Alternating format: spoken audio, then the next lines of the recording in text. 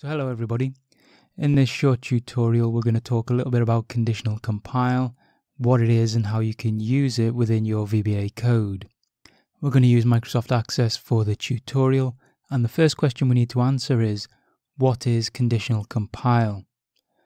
Well, in short, it allows you to compile different versions of your code according to some value of some constant. Why might this be useful? Well, you might have code that behaves differently on, for example, a 32-bit platform than it does on a 64-bit platform.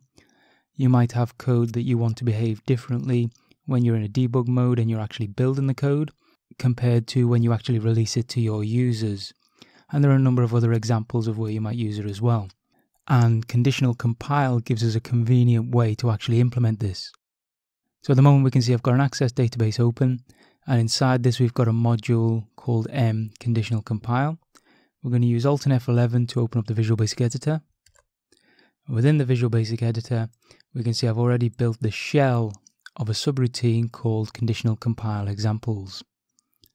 Now before we explain how to use conditional compile, I'm going to demonstrate some of the concepts using a normal constant and using some normal if statements. We're going to use the debug mode to demonstrate this to start with. So we'll use constant debug mode as boolean equals true. Then we're going to have just a simple little line of code, which is if debug mode, then debug.print.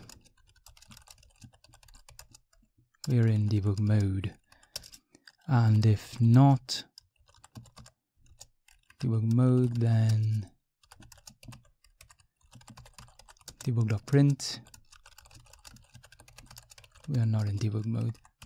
So pretty straightforward, nothing complicated going on so far. I'm also going to add a breakpoint just here so that we can actually look in the locals window and see our variable debug mode and see its value while the code is executing. So let's try running that code now using the F5 key. You can see it stops on our breakpoint, and I just want to go view locals window. We can see in the locals window under the conditional compile module we've got a variable for debug mode and it's set to true and it's of type boolean. We'll close that down for now. And then I just want to continue the execution again using F5. Then I just want to open up the immediate window using ctrl and G and see what's printed in the immediate window. Okay, so it's saying we're in debug mode, which is correct, that's what we're expecting. Let's clear that out, close it down, and this time I'm going to remove the breakpoint. Now I'm going to change this value to false, save, compile, then I'm going to use F5 to run it again, Ctrl and G to open up the immediate window, and this time it's saying we're not in debug mode. Again, that's exactly what we're expecting.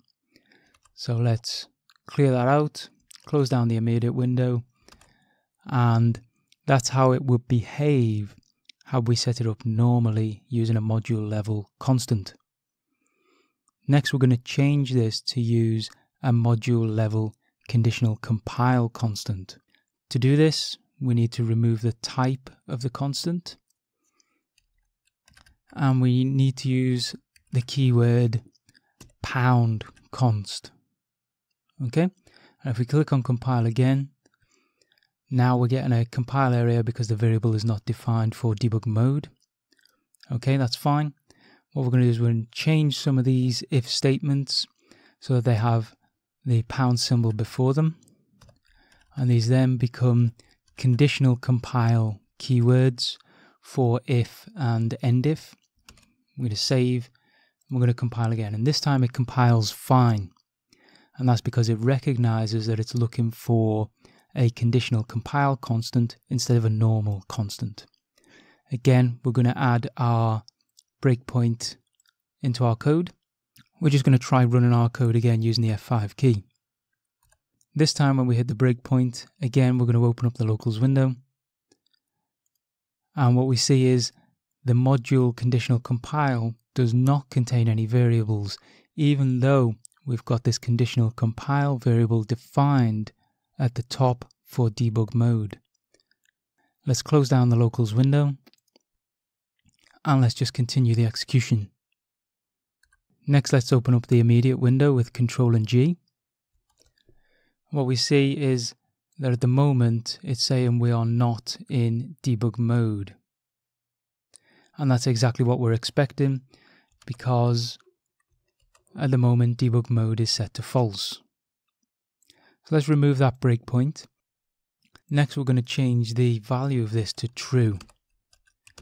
And the reason I'm changing it to true, and the reason why I demonstrated this with our normal code, is just to show you that it behaves in exactly the same way as a normal if block. So again, we're going to compile, and we are going to use the F5 key to run that code. Ctrl and G to open up the immediate window, and we can see this time we are in debug mode. Okay, so there are a few points that I want you to bear in mind with this so far. For conditional compile, we have an additional set of keywords. Each of these keywords has the pound symbol in front of them. When we define a module level conditional compile constant, we cannot tell the code what type that constant should be. It's almost like declaring a variant. You have to let the Visual Basic Editor decide for you. However, you can give it values that specify a given type, such as a long, a boolean, or a string. The next thing I'm going to show you is a different way to define a conditional compile constant. We can see here we've defined it at module level. That means it won't be available to other modules in our database. So we're going to comment out that code, and instead we're going to create a project level conditional compile constant. We do this by clicking on the conditional compile project, right clicking and going to the properties. Then in the properties we see a box at the bottom for conditional compilation arguments. Now in this, let's use a debug mode equals. Now when we define the conditional compile constants here, they have to be of type integer. If they are not of type integer, then we'll get an error. So for example, if I type true and then click on OK, it complains that we've got an invalid syntax. Click on OK, and then instead of using true, we're going to use the value 0 for false. We're going to click on OK to close that down.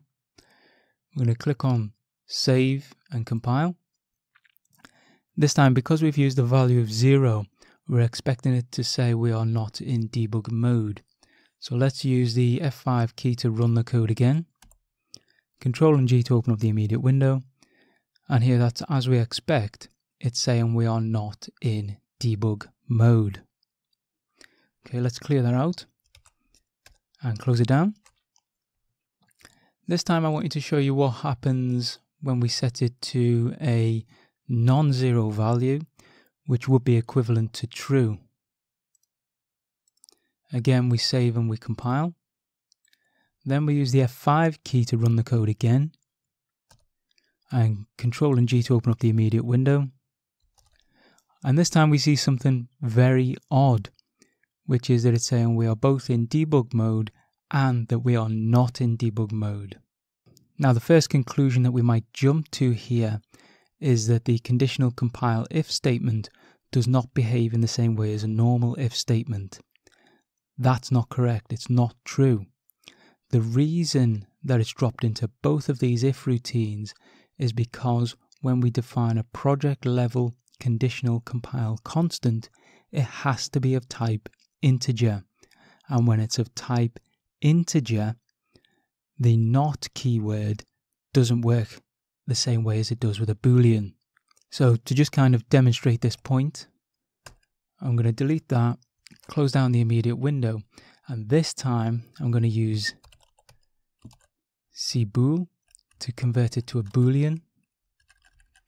And I'm going to do the same thing here to convert it to a Boolean. And then what we're going to do is we're going to compile, and we're going to try running that code again with the F5 key. Then we're going to use Ctrl and G to open up the immediate window. And this time it's behaving exactly like we expect it to. It's saying that we are in debug mode. Let's select that, delete it, and close down the immediate window. And again, just to really hammer the point home, what I'm going to do is I'm going to remove this altogether. And we're going to use a normal constant. We're going to say as integer equals 1. Then we're going to say, using a normal if block,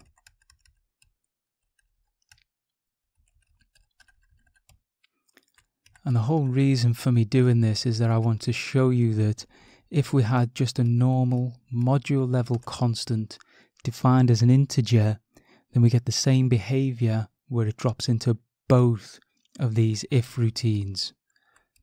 That's what I'm looking to demonstrate.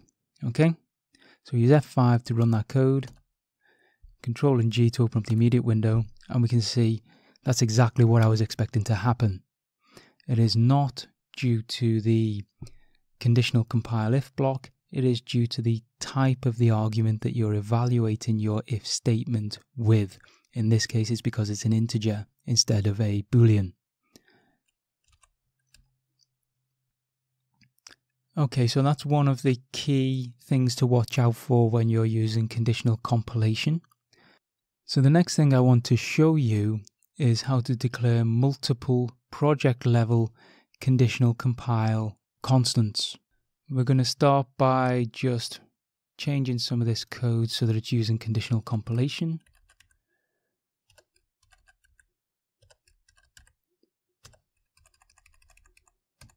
And I'm just going to remove this for now. And actually we'll remove this block as well.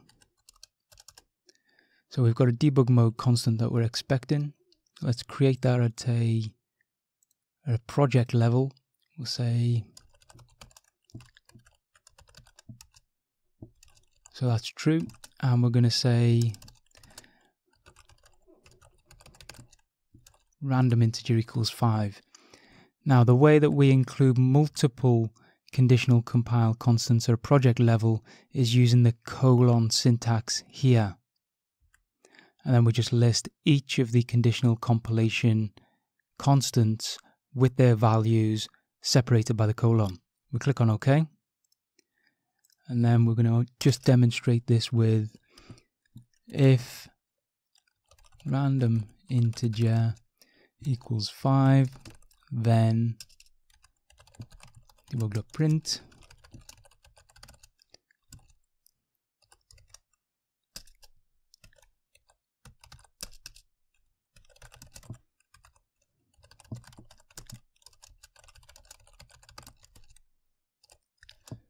okay, so this also shows us some of the other conditional compile keywords, in this case the else keyword. We're going to compile again, and we're just going to run that code using the F5 key. Open up the immediate window using Ctrl and G, and we can see we are in debug mode and random integer is set to 5, exactly what we're expecting. The next thing I would like to show you is there are some built-in conditional compile constants, ones that we don't have to define because the Visual Basic editor knows what they are. So a particular example of these built-in conditional compile constants is whether your setup is using a 64-bit or 32-bit platform. So let's build an example for that.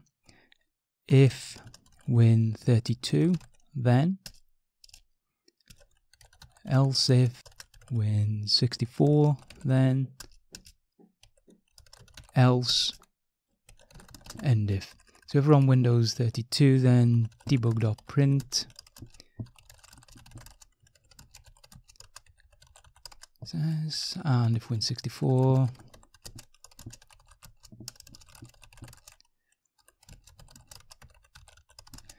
and otherwise